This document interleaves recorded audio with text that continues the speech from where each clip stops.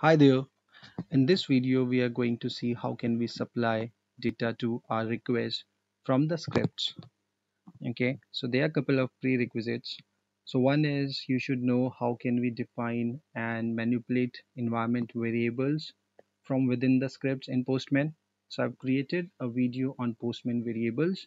I'll be posting the link of that video in the description of this video. The next prerequisite is the basic knowledge of JavaScript because we would be using concepts on if and arrays. Okay, so don't worry about it if you don't know the basic knowledge of don't have the basic knowledge of JavaScript. In future, I'll be creating a crash course which is gonna cover the JavaScript essentials. And towards the end, what we'll see is when we have to send object from the script within the body, what is the precaution that we have to take. Alright, so in this video I'll be working first on a get request, and in the get request we are supposed to provide the ID. So based on this ID we'll see different results. So I'll be passing on this ID from my script, and in the script what I've done is I've created an array which has got 5 values. So each time I'll run this request a value would be picked. So first time one would be picked, second time two would be picked, and accordingly we'll see different results. Okay, so essentially what I'm doing here, so I have created an array which has got 5 values, and with the help of this shift operation I'm fetching the first value from this array and storing that in the local variable. Now I'm storing this local variable into my environment variable with the name current ID, and then I'm passing this current ID because now it is available in the environment. I can pass that within my URL. So here I'm passing that value, and whatever remaining that is left after the shift operation, because shift what it will do is it will take the first value out. Okay, so whatever is remaining, so after first operation 2 3 4 and 5 will be remaining, so I'll be storing that in another environment variable. Okay, then in the test I have to take a decision whether I have to continue sending the request or not, and that solely depends upon if there is any value left in the array. I'm going to resend this request. How can I resend the request? I can send the same request again with the help of postman.set next request, and the argument that I have to pass is the name of the request. This is the name of the request. Okay, so in our collection we have seen that the in the collection runner video we have seen that the default order of execution of your request is what you see in the collection runner. Okay, so that's a default behavior. Now you can change that dynamically with the help of postman.set next request. So let's say there are 3 requests, request 1 2 and 3. By default request first would be executed, then second, and then third. All right, what if you want to run the request third after request first? So then you are going to make use of postman.set next request method. All right, and you're going to pass in the name of the request which you want to run next, as the name suggests. Okay, so what I'm going to do here is I'm going to check whether that ID environment variable exists, and if it exists and has length greater than 0, okay, then I'm going to send the same request again. However, if the value is, if the array does not exist or it has no values remaining, then what I'm going to do is I'm going to unset, means delete those variables IDs and current ID which we have created in the prerequisite script. Okay, so this is what we are going to do. So let's first do that and then we'll come on to the post part. Okay, so let's open this, and this is the request, and here we are going to write the script. So as a first step, what do we have to do? So let me go back to pre-request script, and we say let IDs equal to, let's define those, 1 2 3 4 5. Okay, and now how can I read the first value from this array? So I say let current ID is equal to IDs dot shift. Okay, now what you have to do next? Now you have to store that value in your environment variable. How can you do so? pm dot environment dot set, you have to pass in 2 parameters, the name, which is going to be, let me copy this only, current id, and the value is going to be current id. Okay, now since this value is available into our environment, I can use it here. It's already there. uh, to start with, it has to be something like a hard coded value. Now I can replace that with this particular syntax, because I have this variable available now in my environment. Okay, so now what about the remaining array? So what I have to do is I have to create one more variable, pm.environment.set, and I say IDs and whatever IDs that are left. Okay, so next step that we have to do is we have to go to the test section, and here what we are going to do is we are going to retrieve those values. And how can we do so? pm.environment.get, and then we are going to do IDs.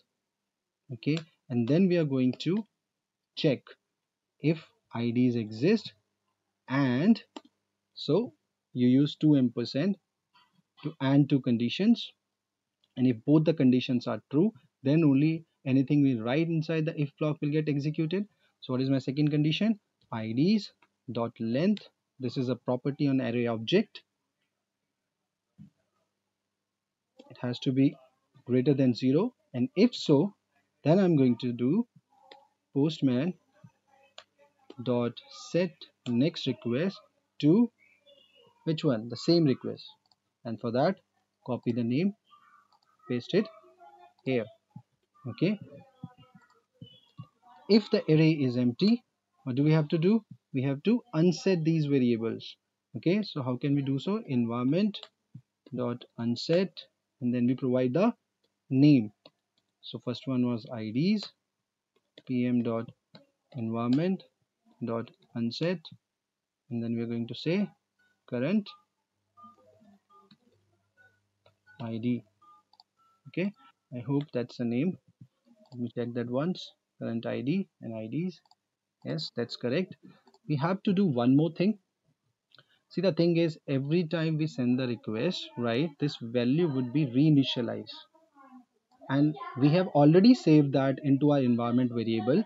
All right, so what we can essentially do is we can say let IDs equal to pm dot environment dot get and retrieve the value from environment variables, and if it turns out to be empty, okay, so we say if no such id is defined, then we initialize the IDs to this value. Okay, now we don't need this. I think we are all set. Let's save our request and go to our collection runner, click on run request.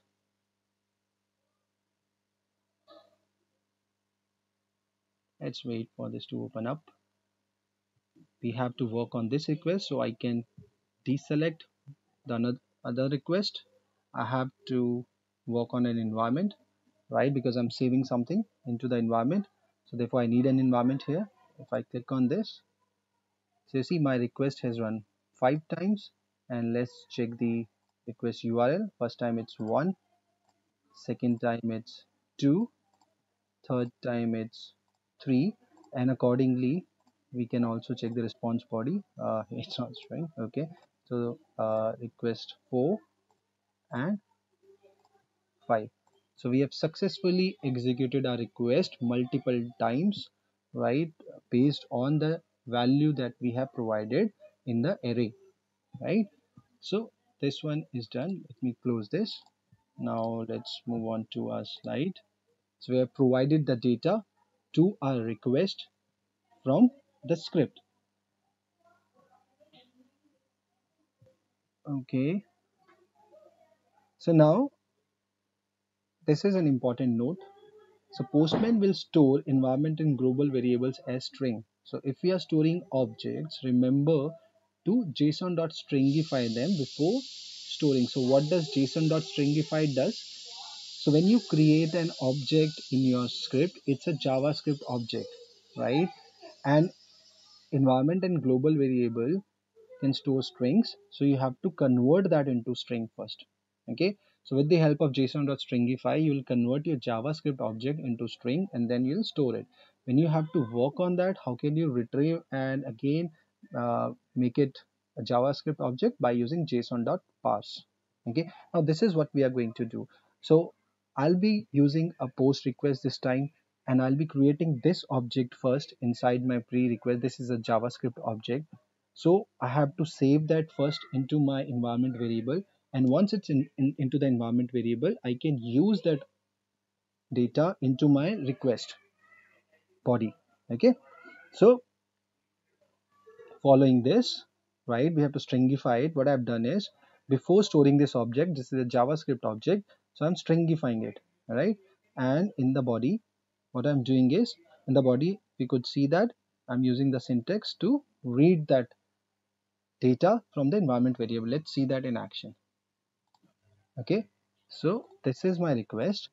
Okay, so as you could see that in pre-request script, all I have done is I created an object and I've set that into my environment, right? And in the body I'm simply referencing it. Okay, so let me show you what is currently there into my database. There are 5 records, and what is the body that I'm sending? I'm about to create a new animal, rabbit. All right, and let me hit this. All right, so a new record is created with id 82. Let's see that into the database, and yeah, the record is created. Just to keep it clean, I deleted that because I've been using this database in my example. Okay, so that was the trick. Okay, thank you. I hope you are enjoying these videos. If so, please subscribe to this channel. Thank you so much. See you in the next video.